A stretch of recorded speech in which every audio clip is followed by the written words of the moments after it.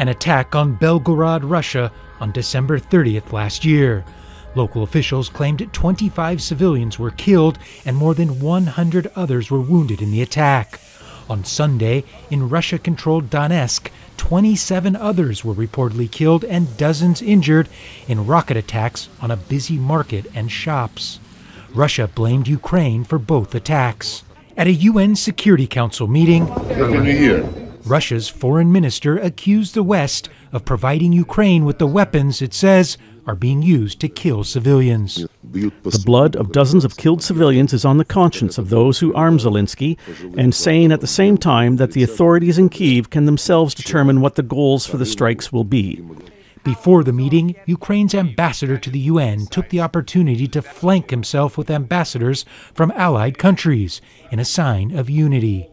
In the meeting, he said the weapons are being used for self-defense and against Russian aggression. It is imperative to underscore that Russia's determination to inflict harm on Ukrainian civilians has not diminished. On the contrary, it has intensified significantly. During the briefing, Adedeji Ibo, a UN official that deals with disarmament issues, stressed the need to end the use of cluster munitions in this conflict by all sides. The United States transferred cluster munitions to Ukraine last year, and human rights groups have documented how that weapon has been used to kill or injure innocent civilians. Ukraine has received over $100 billion in military aid since the conflict began, $44 billion alone from the United States.